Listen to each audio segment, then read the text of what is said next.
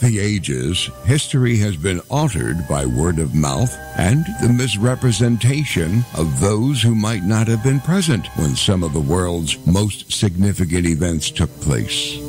Channelers Barry and Connie Strohm bring through the spirits of those who actually witnessed or took part in these historical events and lets them tell their stories in their own words. Welcome to Channeling History. And now, here are your hosts, Barry and Connie Strohm. Good evening, everybody, and welcome to Channeling History.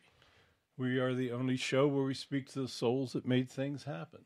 So, welcome. We're on the Parax Network every week, and we channel individuals that are on the other side. I'm Barry Strohm, your host, and I'll be doing the channeling tonight. And I'm Connie Strohm, and I would like to thank you for tuning in to our show tonight.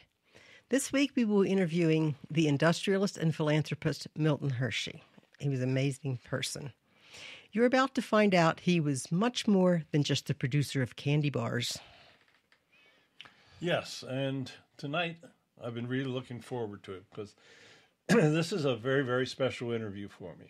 I was born and grew up several miles from the town of Hershey and was able to experience many of the benefits of Mr. Hershey's accomplishments. Making up the questions and viewing the early photographs of the town were quite a trip down memory lane for me. Both of our daughters were born in the Hershey Hospital, which was the same building in which Mr. Hershey passed. My mother even worked for him in the chocolate factory for a period of time. So we're about to speak with the spirit of an incredible individual. Our chat room here at ParaX is open, and we welcome any questions. We, of course, do have a list of prepared questions, but I always like to try to get in questions from the chat room, too, because we get some pretty darn good ones. All right, and I always try to give a disclaimer. So the opinions or statements voiced on our show are the actual channeled words of the spirits and do not necessarily reflect our opinions, those of the ParaX Network, or of our sponsors. Last week, we had a very interesting show in which we interviewed the spirits of St. Peter and Judas Iscariot. We learned the actual truth about the actions of Judas. If you missed the show, it is available on our YouTube channel, and I would suggest that you go check it out. It was quite surprising news for everybody.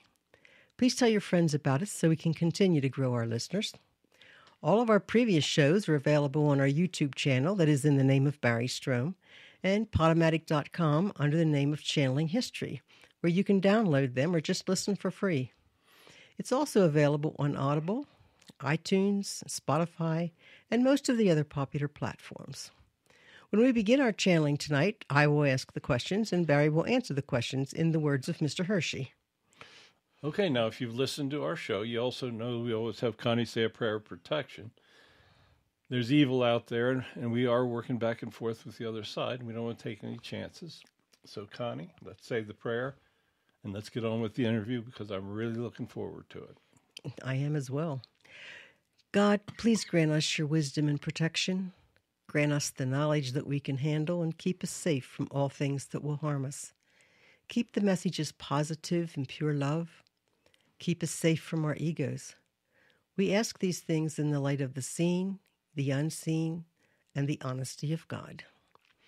Welcome, Mr. Hershey. We are so happy to have you here this evening. Would you like to begin with a message? Yes, I would. I'm very happy to be here. It's very difficult for us to talk with people on the other side, and thank you for giving me this opportunity. I was a very simple country boy. Grew up in the farmlands of central Pennsylvania. Didn't get much education, worked on the family farms. It was a tough place to live.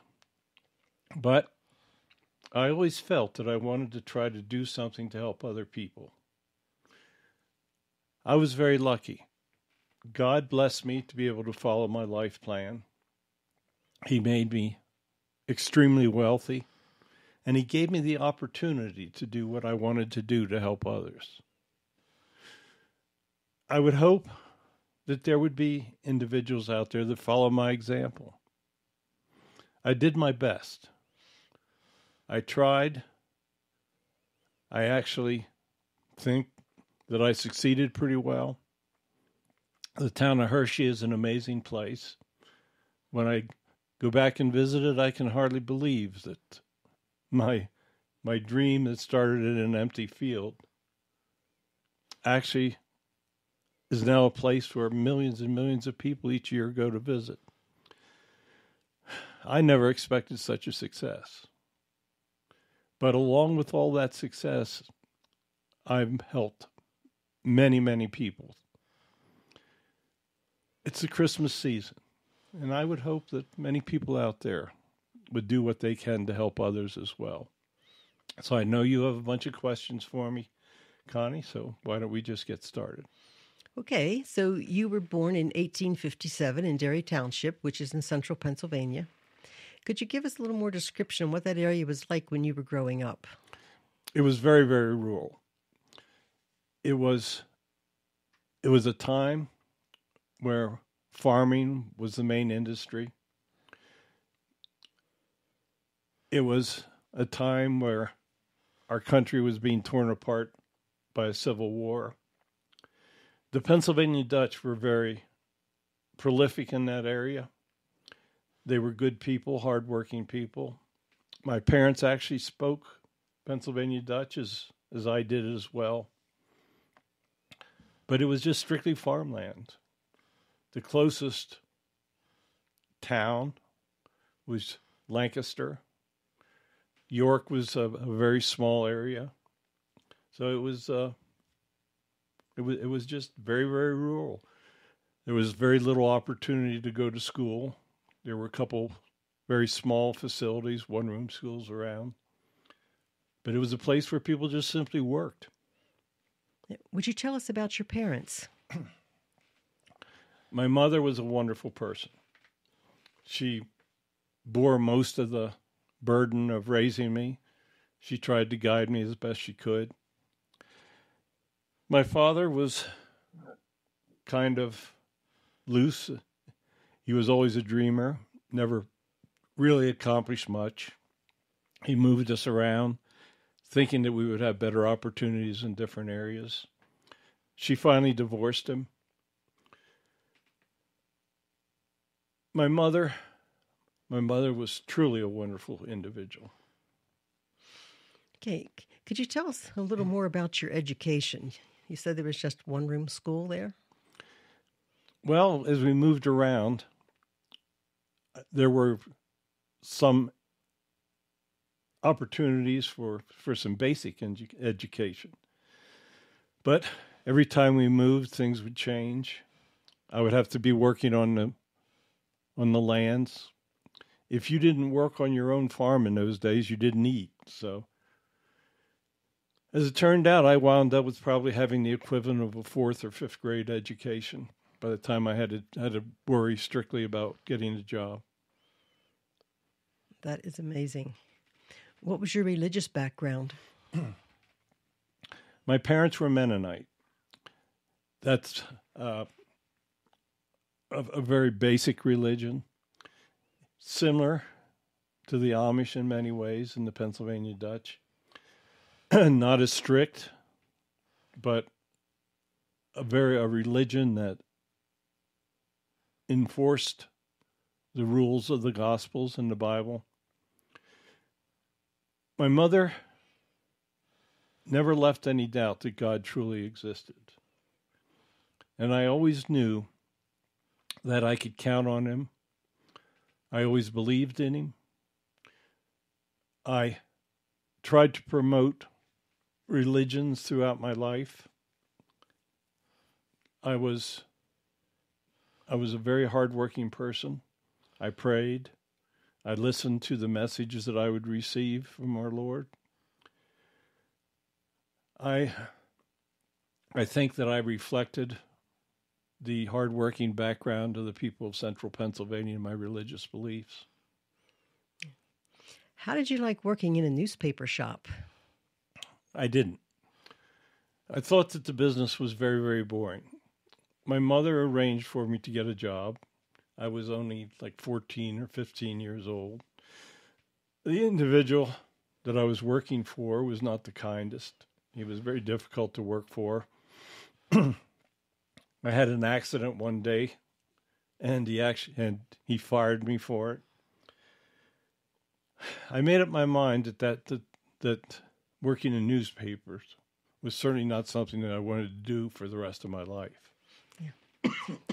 So how did you become interested in making candy? Which, by the way, I'm really glad you did. It was my mother's idea.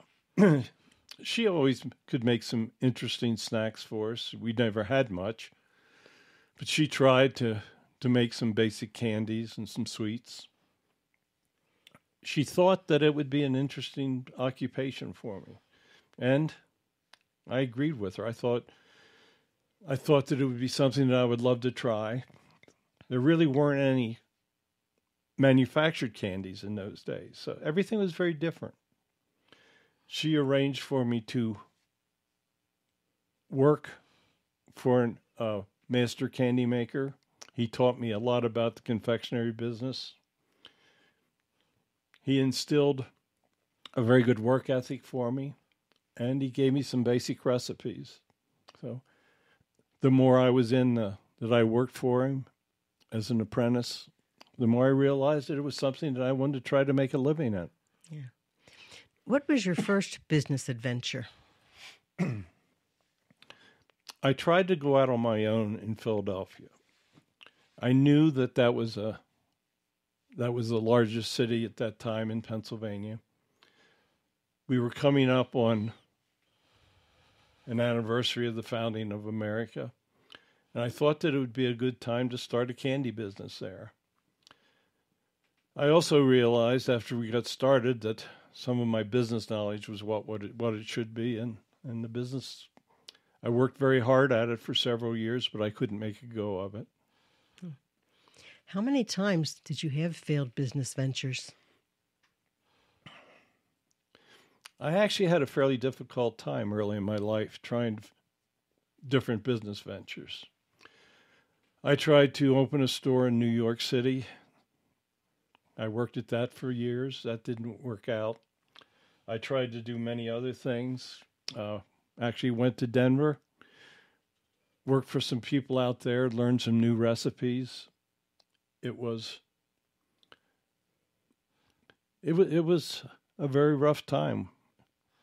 I was actually fairly aged until I started to make a success of things. I was in my 40s.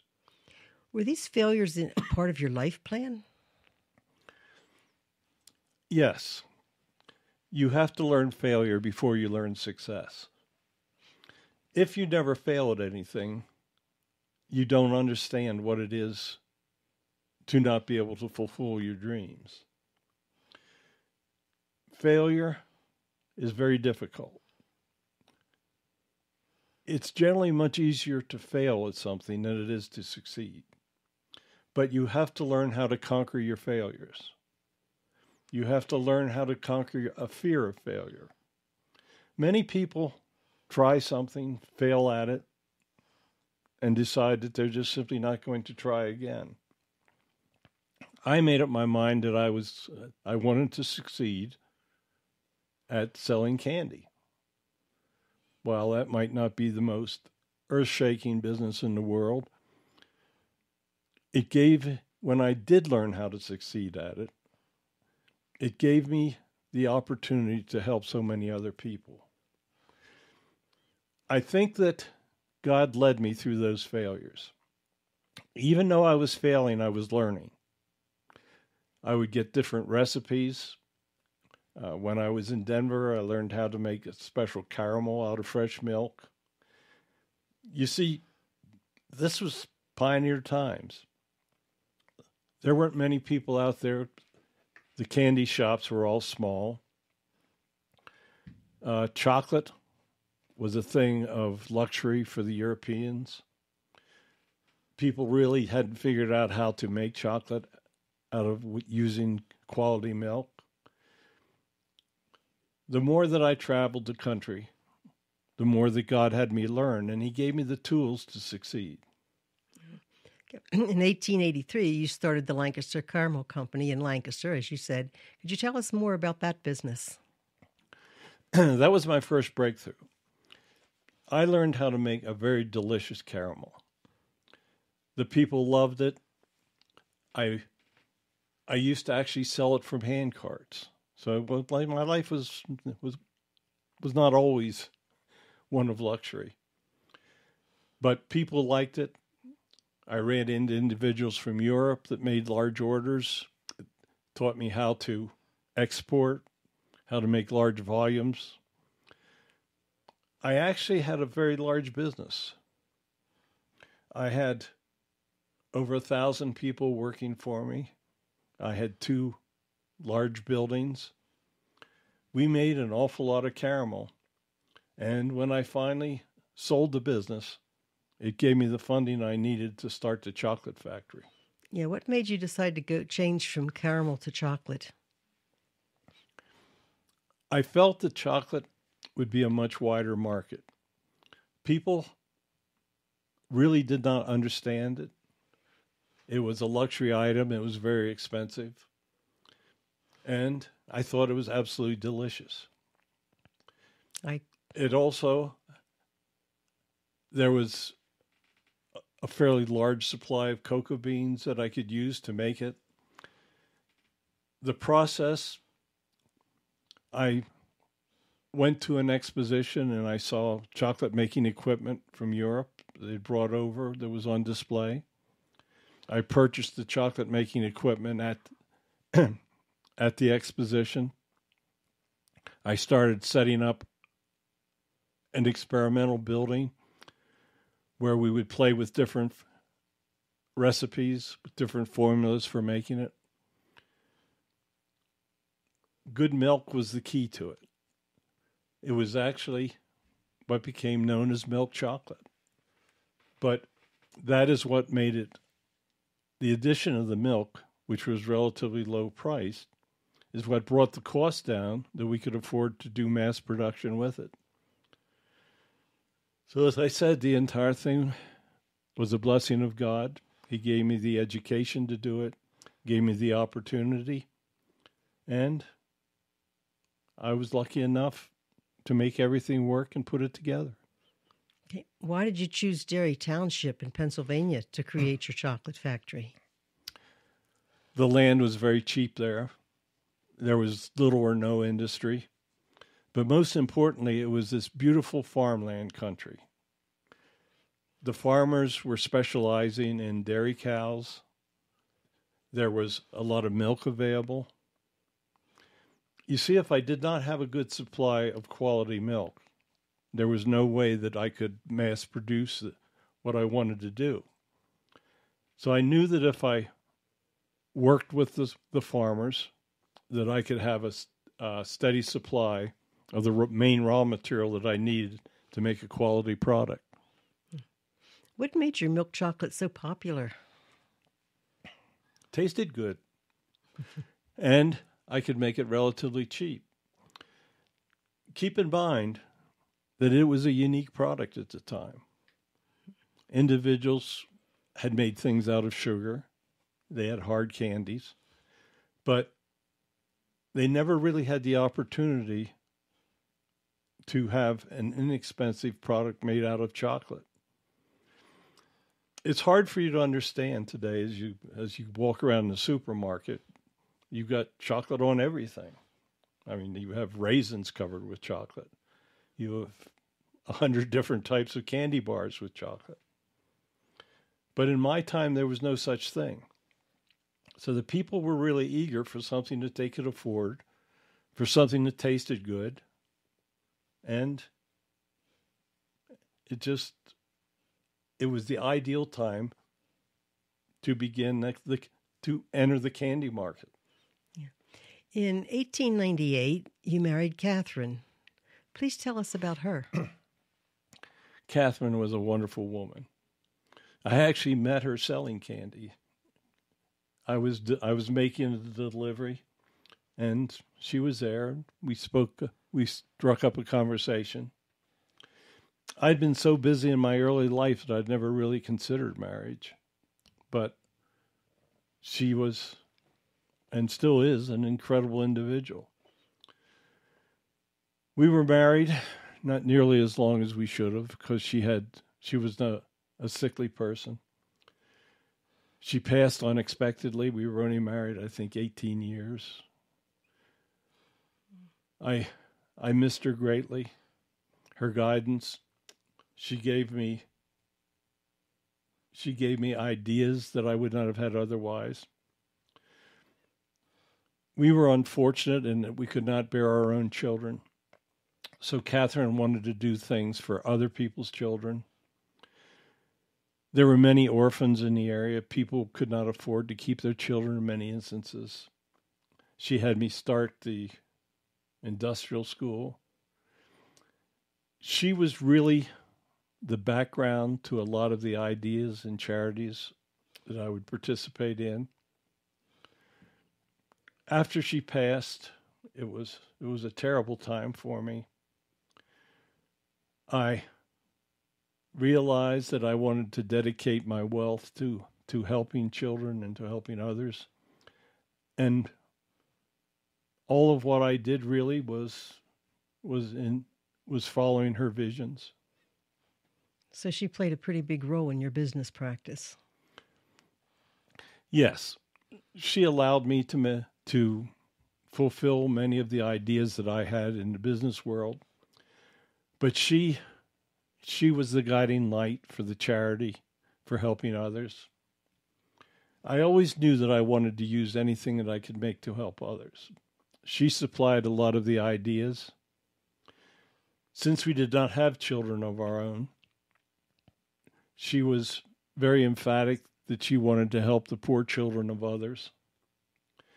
She felt very strongly that if you gave a young individual the opportunity to be educated, to learn a trade, to learn a work ethic, that they would have a much greater chance to succeed, and she was correct.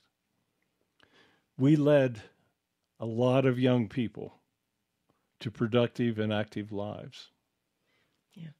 One of our listeners would like to know, did your mother live to see you become a success? Yes, she did. She actually lived to see me. She lived to see me fail many times, but she also did live to see me be successful in some of my ventures. Yeah.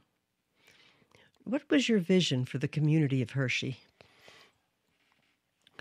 I always felt that if you had employees that were happy, that had good living conditions, that they would work very hard for you.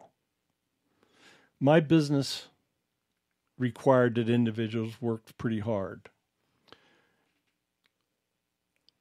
It also required that we needed quite a few workers, quality workers, by providing them with comforts that other companies would not provide. We brought many, many good people to work in our factory. We had good supervision. Our farmers supported us with raw materials. We did everything we could with for the town of Hershey. We put in a trolley system. Our employees did not have to worry about walking through the mud to get to work. We had stores where they could buy economically. I put in an amusement park where they could take their families. I did everything that I could think of to give my employees the opportunity to actually enjoy life and to work hard at the same time. A wonderful idea. What do you think about the town of Hershey today? I'm utterly amazed. I am totally blown away with what has happened to the town of Hershey. We started basically with vacant fields, built a factory, built homes that people would live in, put transportation systems in. We had a good fire company, post office. I gave my employees the basics of everything that they needed to have a happy life.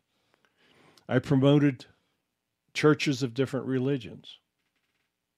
I had Catholic churches, Church of the Brethren, Lutheran, Presbyterian. I felt that a strong religious foundation was instrumental for having happy families, and I did my best to support the churches. We literally did everything we could think of to make the town of Hershey a wonderful place. We had free public schools. We had libraries. We had a men's club with a swimming pool and many other facilities. I built a stadium. We had baseball fields.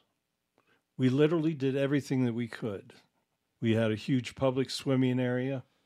We had a ballroom where the most famous people in the entertainment community came to perform.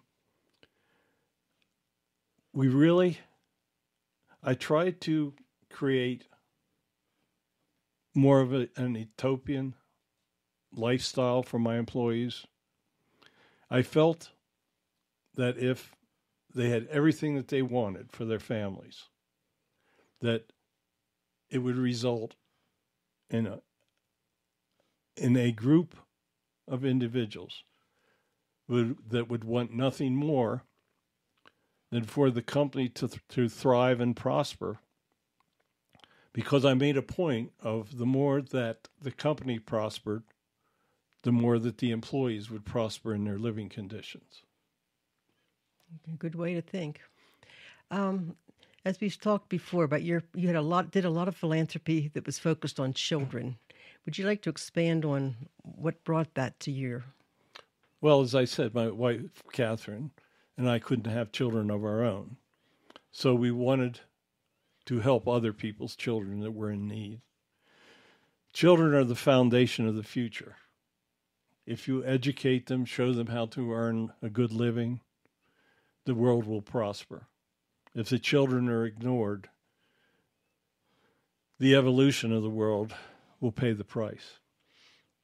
You are absolutely correct on that. One of your first philanthropic endeavors was founding the Hershey Industrial School in 1909. Would you please tell our listeners about that industrial school? I founded a school for orphan children. In those days, there was very little social net. Orphans were often forced to live with their families.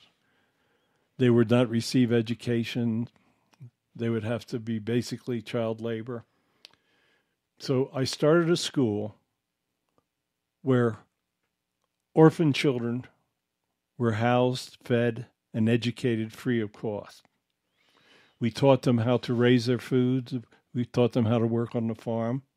And we gave them a wonderful education. The industrial school today is a wonderful facility. There are currently over 2,000 children enrolled. The first year that we opened the industrial school, we had 4 children. So are you happy with the industrial school today, the way it's being run? I'm delighted. They've done away with a lot of the old structures. They've modernized all the facilities. It's now open to girls, so it's not just open to boys. So it's truly a facility that lays strong educational foundations. They play sports. We have students that have graduated are currently in some of the finest colleges in our country. Yes. In spite of the fact that you only had the equivalent of a 4th grade education, you really stressed the importance of a good education. Will you discuss the importance of education for everybody? I realized that if I had been better educated, I would have done better in my early business endeavors. I swore that if I ever had the opportunity, I would help the young. Without education, life can be a dead-end street. A quality education is the key to the future. I'm not just speaking in terms of courses that will lead you to college. We had an industrial school. We taught children carpentry. We taught them how to work with metals. We taught them how to do plumbing work. Education should be for everybody. Education can be simply learning how to do a job, or it can be learning how to travel to the stars. But education is truly the foundation for success. All right, let's take a small break here. We will be back in a little bit. Don't go away. Channeling History will return right after these brief messages.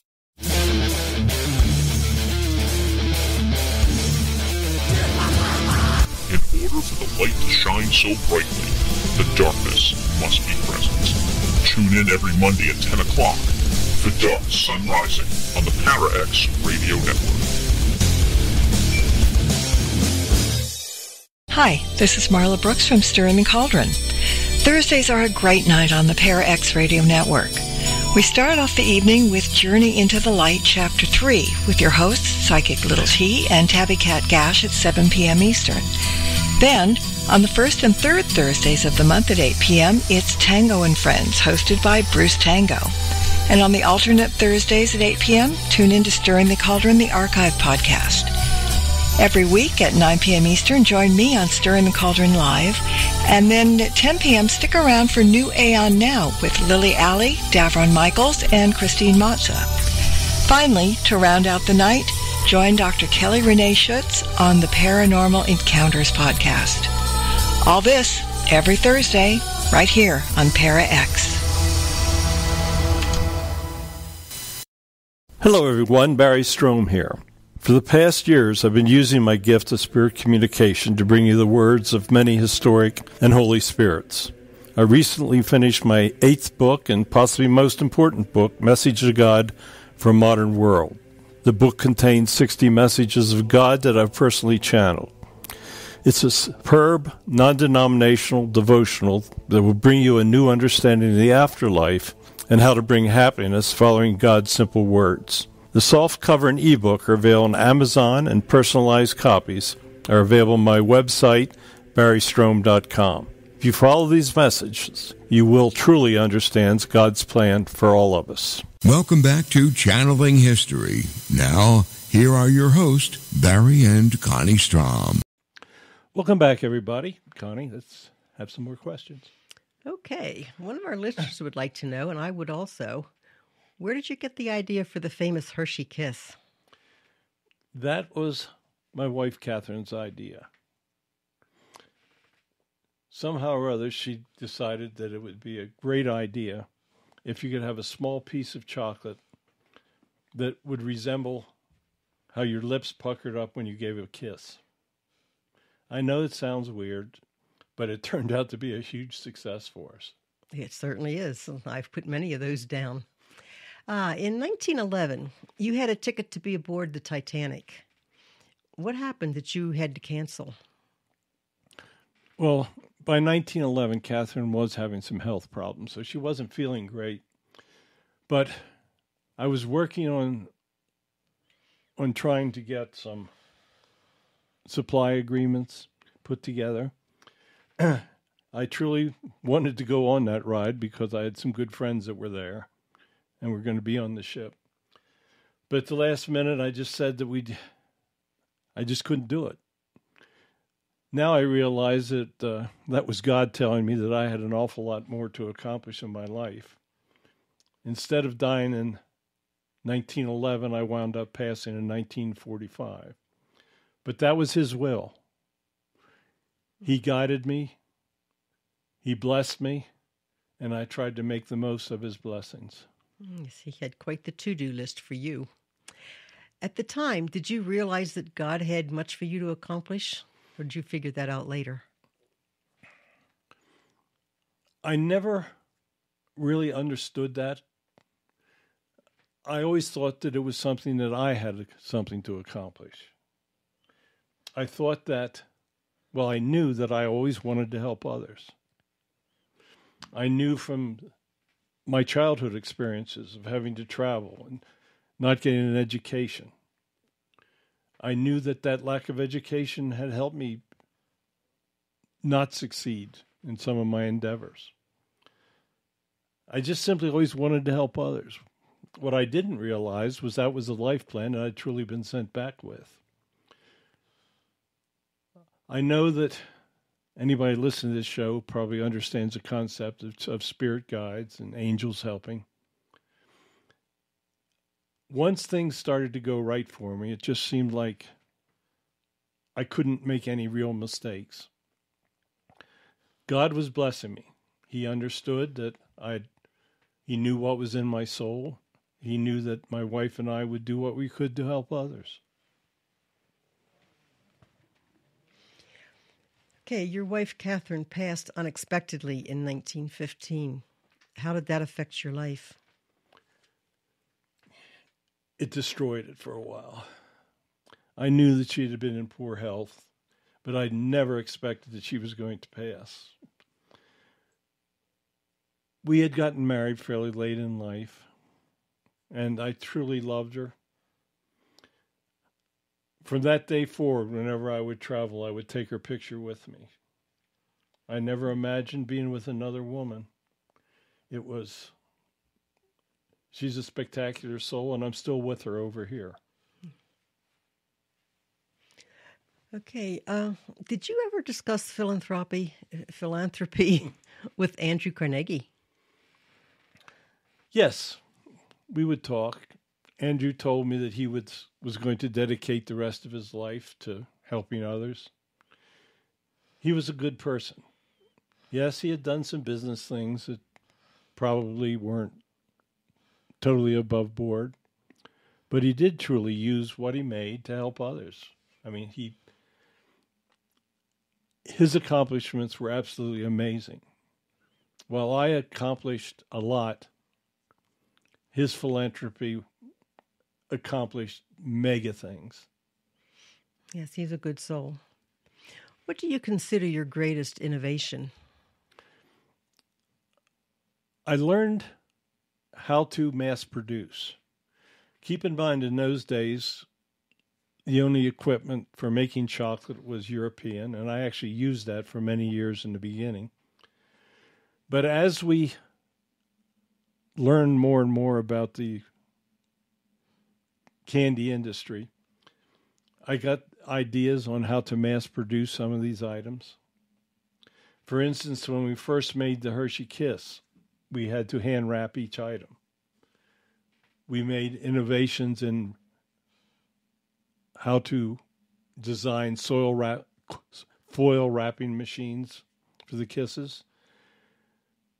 We made many innovations in how to mass produce tangible items such as our candies were.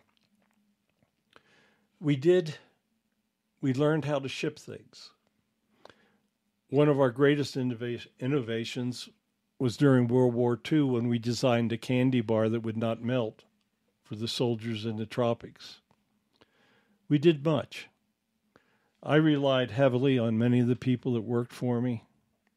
I knew that I did not have the technical knowledge, but I would hire people that did, and I would listen to them. I treated them well, and they came up with some incredible innovations. And through God's guidance, I would make their ideas become realities.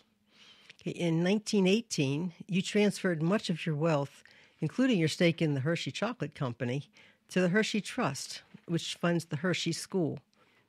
Why did you decide to do that at that point? That was a couple years after my wife died. I realized that I would have no heirs. I knew that I wanted to have a lasting effect on the children. I wanted my charities to continue. I knew that I did not require a great deal of wealth to be happy. My happiness was in helping others.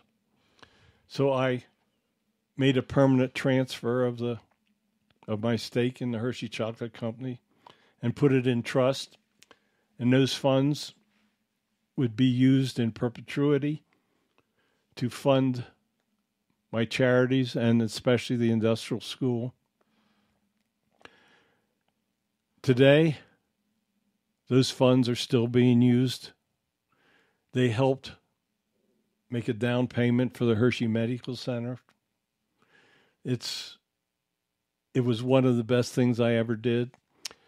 But I think it was a result of the great grief from losing my wife and just simply realizing that I did not have a family to take care of. How did the Depression of the 1930s affect your business? Candy was a luxury.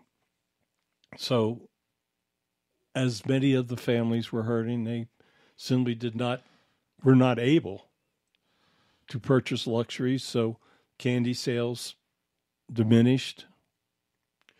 I had many wonderful employees, and even though my sales were dropping, we had accumulated great wealth. I had plans for properties and buildings that I wanted to put up. So I employed my people building the structures such as the wonderful hotel, the community club, many other structures. But I kept them working through the Depression. I had faith that there'd be a time that business would come back and our economy would return. And I wanted those employees to be there when that happened. I made jobs for them. Yeah, why did you feel so strongly about your employees? I mean, that was a wonderful thing. I love my employees. I wanted them to prosper. I wanted them to do well, and I wanted them to be happy. When you truly care for individuals, you will do what you need to do for them. Yes. Did you feel that your employees responded to all that you did for them? Many of them absolutely did. There came a time that they wanted more than I was able to give them, but many of them were absolutely wonderful individuals, and I still see many of them over here. Okay. In 1937, you had a sit-down strike at Hershey Chocolate Corporation, and the strikers were forcibly removed from the factory. Will you tell us about what happened? It was a time of great discontent in the country. We had just been going through this incredibly terrible depression. Families were not doing as well as they had before, obviously. I tried to make as much work as I could. There were also things that we probably could have done better in safety. It was, in some ways, a dangerous manufacturing process. It was a time of unionization, and the unions were building discontent among some of our people. Some of them decided that if they would just simply sit down and stop working and force us to close the factory, that we would succumb to their demands. I wasn't as active at that time because I was up in years, and management decided that they would make a stand, so they did remove the employees, and they were eliminated from the workforce. Okay. In 1939, you made your first agreement with the Bakery and Confectionery Workers Union. After all you did for the workers, why did they unionize? Times had changed. They had demands. They wanted things. We were at the end of the Depression. I had used a lot of my funds for keeping them, giving them jobs. So we couldn't meet many of the demands that they wanted. So they wound up unionizing. Tell us about how you supported World War II. We produced millions upon millions of candy bars for the troops. We designed candy bars for different areas. We did as much as we could. We made parts, machine parts for weapons. We totally mobilized behind the war effort. I was in my 80s at this time, but my management team did an incredible job of supporting the war effort. Do you think they should have done any more for the war effort? Is there anything more they could have done? I really don't think there's that much more they could have done. They received many rewards from the government for their efforts. Yeah. How were you judged when you returned to heaven? When I returned to heaven, it was a glorious time for my soul. I was well judged. They told me that, yes, everybody makes mistakes, but that I had succeeded in helping so many people. So I was very, very happy with how I was judged when I returned. Yeah. Would you please tell us what it's like when you passed? Well, I died of pneumonia, so I was uncomfortable as my time grew near.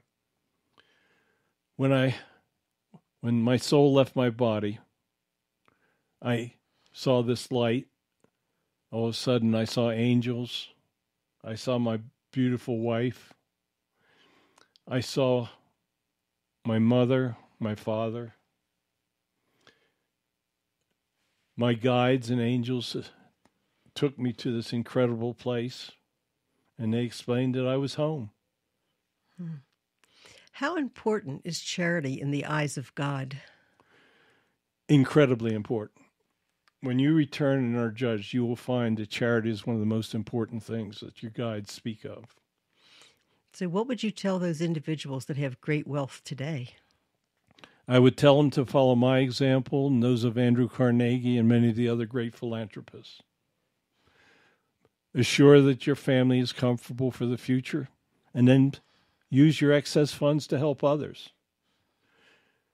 You will not take it with you. I can assure you of that. In 1963, the Penn State University Milton S. Hershey Medical Center was funded with a $50 million award from the Milton Hershey School Trust Fund. What did you think as you watched from the other side? I was delighted. I could not have come up with a better way to help so many more individuals. Keep in mind that the Hershey Medical Center is a teaching hospital. We have taught thousands of doctors to go help others. Just think of what that means, that thousands of individuals are out there. Many are helping those that need help the most. Many are doing charity work. Many of the doctors are working in foreign countries as missionaries. One thing that they instill at any of my institutions are a firm foundation and belief in hard work and helping others. Yeah, that's great. One listener would like to know what realm you're on in heaven. I am blessed to be on the seventh realm. That does not surprise me. Do you approve of the current management of the trust fund? They are doing some things that I would probably not be doing, but in general, they are doing an immense amount of good. I think that they are probably spending more than they should be on their expenses. I lived a very frugal life, but the trust fund is serving many, many people around the world, and it continues to operate in many of the beliefs and foundations that I established. Yeah. Is there anything that you think you should have changed in how you ran your life? Possibly I should have tried to get some additional education. I was just simply trying to exist. I had to work. I did sometimes that I would not focus properly. Sometimes I would not accept failure as fast as I should have accepted it. I should have accepted the failures and the education I received from them and probably moved on more rapidly. Okay. Does the Hershey Corporation purchase cocoa from sources that utilize child or slave labor? In my time, most of the cocoa was coming from the Caribbean. I tried to be as fair as I could in my purchasing. Today, cocoa beans are being grown in Africa, and Africa is an incredibly poor country. I know that there are suppliers that are taking advantage of child labor. I know that the company for 20 years has been trying not to deal or utilize companies or suppliers with child or slave labor. Okay. It's very difficult to monitor these companies. I know that it is an announced policy, and I know that the company tries to follow through on it. But there are indeed situations where the labor force is being hidden from our purchasing agents. Yeah. During the early 1900s, African cocoa population increased rapidly. Did you realize that much of the production was done with slave labor at that time? I didn't realize how much was. I realized that there was much brutality in Africa. I realized that it was incredibly poor, and I realized that they were trying to find industry that would create jobs. I did attempt to send missionaries and to do help in those countries. But yes, I was aware that we were purchasing items from individuals that utilized child and slave labor. But in all honesty, I wasn't really sure what I could do about it in those days. Yeah. What did you believe was your purpose in life? I always firmly believed that my purpose in life was to help others. I wanted to be able to have people work for me. I wanted the people that worked for me to be happy. I wanted them to be able to educate their children. Because I was not educated, I realized the value of having a good education. So I always felt this need to do charity and to help. It wasn't until I returned home that I realized that that was the life plan with which I'd come back. You supported churches of all faiths, even though you were raised Mennonite. What were your true religious beliefs? An absolute understanding that God existed. An absolute understanding that God wanted individuals to help others. An absolute understanding that the foundation of of successful evolution laid with the younger generation. And just simply many of the basic faiths that were taught to us in the Mennonite church. I have a quick question. One of our listeners would like to know if you've met up with Paul Newman, because Paul Newman led his life very much like you did as far as helping others. Yes, Paul is one of the ones that we speak to over here. He is a wonderful individual, and much of what he did is continuing to help others as well. Yeah. Okay, did you ever receive any messages from angels or Holy Spirits when you were on this side? I would have dreams. I would see angels and spirits. I would pray for guidance. I would ask God what he wanted of me, and I would ask him how I should proceed to follow that I could succeed in what he wanted for me. So I think I was receiving more messages than I understood, but I was certainly receiving great guidance that led to the blessings that he bestowed upon me. Yeah. Okay, you tried to set up a similar school system in Cuba. Will you tell us about that operation? Cuba was a very backward country. I tried to educate their young. I actually bought properties down there, set up schools, set up transportation systems. But Cuba was very, very difficult, especially during times of violence down there. But Cuba is the Cuban people are wonderful people. I truly wish there was help available for them today. Yeah, I'm with you on that. Mr. Hershey, it's been wonderful speaking with you this evening. Thank you so much for joining us. Do you have a final message for us? Yes, I would like to thank you so much for allowing me to come through. I was very, very blessed by God. I was also very, very blessed to totally understand that humans need to help others. I was able to meet a wonderful woman. She supported me. She gave me some wonderful ideas.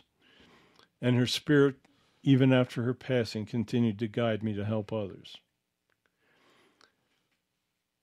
I would hope that anyone that's listening to this show would decide what they can do to bring aid and comfort to individuals that need it.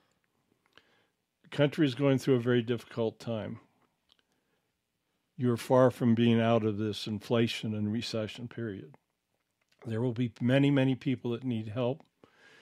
I hope that you would take time to be one of those people. So thank you for allowing me to speak tonight. I truly appreciate it. I hope that I might be able to still influence people through my speech. I'm very proud of what the companies that I founded continued to do. People with great wealth should consider how they can do things that would continue to help others even after their passing and for many, many years into the future. So thank you. Thank you for allowing me to speak. Good night. Good night. Thank you. Okay, next week, very, very special week, Christmas week. And we're going to celebrate it next Sunday night. We are going to receive messages from 3 famous religious spirits. They will have holiday messages, Christmas messages for us. We're going to channel messages from Martin Luther King, Mother Teresa, and the Reverend Billy Graham. This will be an outstanding show, and I guarantee that it will be a wonderful addition to your holiday. In 2 weeks, we are going to be on the air on Christmas night, and we will be having our annual Christmas show with Mary, Joseph, and a message from Jesus. So if that's not an incredible Christmas week for you, I don't know what else we can do. My new book, Messages of God for a Modern World, is currently available on Amazon. It's in softcover. It's an ebook. It's available on Kindle for immediate download. Signed copies are available on my website. It's barrystrohm.com. I can still get the books to you in time for Christmas if you want some really wonderful presents. This is a book of God's words. I put very little of my input into it. It's all his wonderful messages. All of our shows are on our YouTube channel. I think we're up to over 360 videos now. Tell your friends about it. Tell your friends about the wonderful messages that you can hear from us. So I hope you enjoyed tonight's show. I know I did. Trip down memory lane. Thanks for listening. Join us Sundays at 9 p.m. Eastern Time on the PowerX Radio Network. And I would like to thank you all as well for joining us. I want you all to have a wonderful week. God bless you all. Thanks for listening to Channeling History. Tune in again next week for another electrifying episode, as we never know who will make an appearance or who will come through the portal. Any rebroadcast or other use of this program without explicit permission is strictly prohibited. Copyright 2020. Our Story Begins by Kevin MacLeod. Licensed through Incompetech.com.